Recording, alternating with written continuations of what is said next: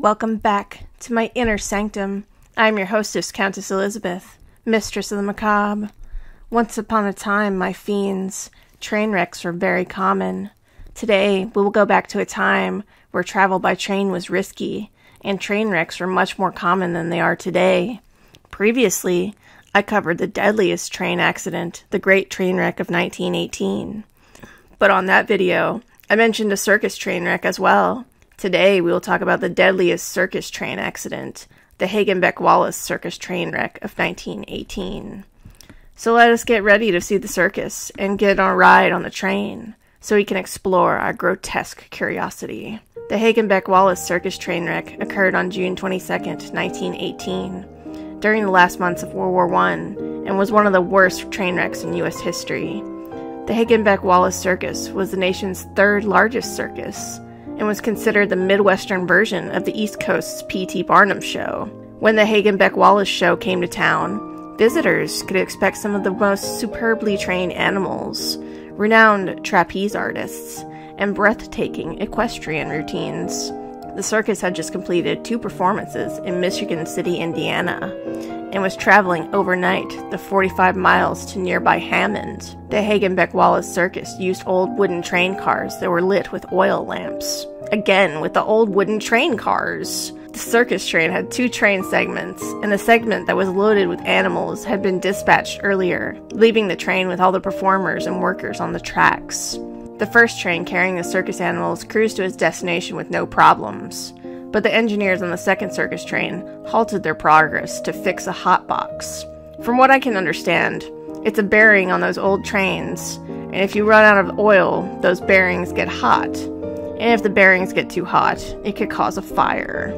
In the early morning hours of June 22nd, 1918, engineer Alonzo Sargent was at the throttle of a Michigan Central troop train used to transport soldiers, with 20 empty steel Pullman cars. He was aware that his train was closely following the slower circus train. Sargent, an experienced man at the throttle, had slept little, if at all, the preceding 24 hours. The effects of the lack of sleep, several heavy meals, some kidney pills, and the gentle rolling of the locomotive are thought to have caused him to fall asleep at the controls. The driver blew past several stop signals, and then the lamps of several of the circus engineers trying desperately to stop the oncoming train. It was around 4 a.m. when the train's steel-frame Pullman cars smashed into the wooden circus coaches at speeds between 25 to 60 miles per hour. And, according to contemporaneous newspaper reports, the sound of the collision was so loud that nearby farmers awoke and hurried to see what happened. The military train was going at such a high rate of speed that it split through the caboose and 5 coaches of the circus train like a hot knife through butter. Upon impact, the circus train's oil lamps ignited the wooden cars, and a fire quickly spread. Henry Miller, the assistant light manager, was among the survivors thrown from the wreckage with minor injuries. He states, "I was in the last coach next to the caboose, and I was asleep when we were hit. I woke to the sound of splintering wood. Then there was another crash, and another, and another. The train buckled on itself. It parted in the center as clean as though it had been sliced with a giant knife." Survivors clawed their way out of the debris or called for help before the fire engulfed them. Acrobat Eugene Enos, trapped beneath some wooden beams, received aid from his wife Mary and Lon Moore, a clown. "We pulled him clear just as the flames licked at him," Mary later told the Chicago Daily Tribune. Most of the 86 who were killed in the train wreck perished in the first 35 seconds after the collision. But most weren't so lucky. The fire spread so quickly that the crash survivors risked their own lives to pull friends and family out of the wreckage. Although Gary, Indiana, and Hammond fire departments arrived as quickly as possible, the only source of water were nearby shallow marshes. A wrecking crane was also brought to the accident site to dig people out, but couldn't initially be used because the heat from the fire was too intense.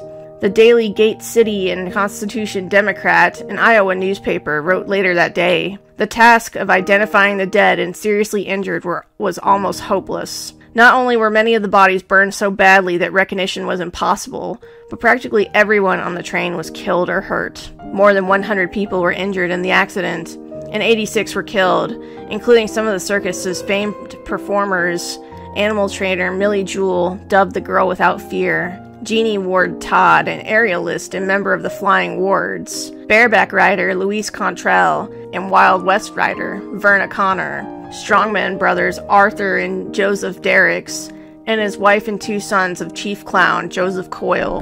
In the aftermath of the accident, the families of the deceased performers struggled with who to blame. The railway company, the engineer driving the empty train, Alonzo Sargent, who was arrested and charged with manslaughter, the circus company itself. All of them seemed to shirk any blame. One spokesperson for the Interstate Commerce Commission even released a statement to the Chicago Daily Tribune saying, "We do everything we can to discourage the use of wooden train cars on passenger trains and urge the substitution of steel ones. That's all we can do." As for the survivors, they decided the show must go on.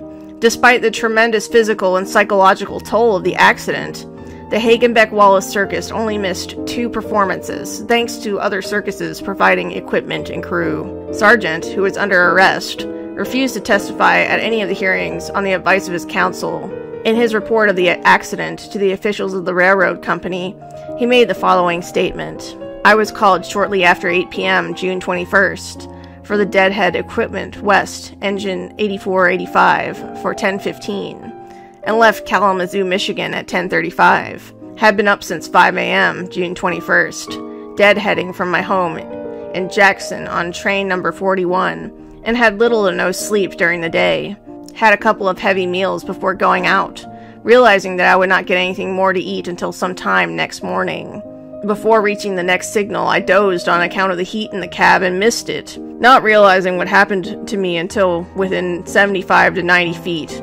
I awoke suddenly and saw the tail or marker lights showing red on a train directly ahead of me. Not realizing that the rear end of this train was so close, I started to make a service application, but before completing it, placed a brake valve handle into the emergency position. We struck almost instantly after making the brake application, wreck happening about 4:05 a.m. June 22nd, and I stayed there for an hour or more assisting at getting people out of the wreckage. I am in perfect physical condition, as well as mental condition, and have no illness within 25 or 30 years requiring service of a doctor. There is nothing defective about the air brakes or other mechanism of the engine or train that I was operating, nor was there any defective condition of any signal or track upon which I was operating to the best of my knowledge. The accident was due solely to the fact that I accidentally fell asleep, and I had no intent to injure any person. Nor was same done with malice, but solely through accident, as aforesaid, the ICC report concluded. This accident was caused by engine man Sargent being asleep,